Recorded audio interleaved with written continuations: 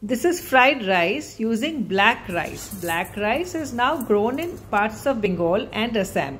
It is supposed to have the highest content of antioxidants. Wash the rice properly and to it add double its quantity of water with a little extra. Once nicely soaked, add in 2 inches of lemongrass, 2 pieces of lime leaves. First cook it on high flame till it boils, then put it to medium and cook it till it is done. For the veggie part, we'll take broccoli, zucchini, corn, capsicum. Let's blanch the broccoli, pour cold water and keep it aside.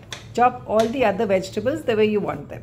At this point, reduce the flame of the rice. To spice it up, we need fresh chillies, onions, garlic, ginger and basil leaves. We can see the water is reducing in the rice. Let it cook for a few more minutes. Meantime, in a wok, take 2 tablespoons of oil, put in garlic, ginger, soften your onions. Put in your hot chillies, the basil leaves, put in all your vegetables, a little salt and cook it for 2 minutes. Vegetables should be nice and crisp, do not overcook them. The rice is now done. It will have taken about 30 minutes. Cover and cool. To the crisp vegetables, add in the broccoli, 2 tablespoons of the Schezwan sauce, half a teaspoon salt, add in the flavored rice and mix it all. This is now ready to be served. This will make 3 servings. Take 1 full mango. Here I've used Hemsagaram. You can also use Alfonso or the sherry. Scoop it out in cubes.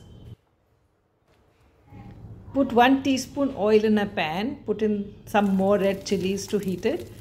Some all-purpose seasoning, put in your mangoes, half a teaspoon salt, lemon juice, spring onions and basil leaves. Just give it a stir and switch off your gas. To plate it, first serve 1 helping of rice, top it up with the spicy mangoes, sprinkle some spring onions, dress it up with basil leaves and squeeze some lemon. I would suggest you use the Gondoraj lemons that you get in Assam and Bengal. I guarantee you, the flavors will simply fill all your senses and the taste will tingle along. Try it.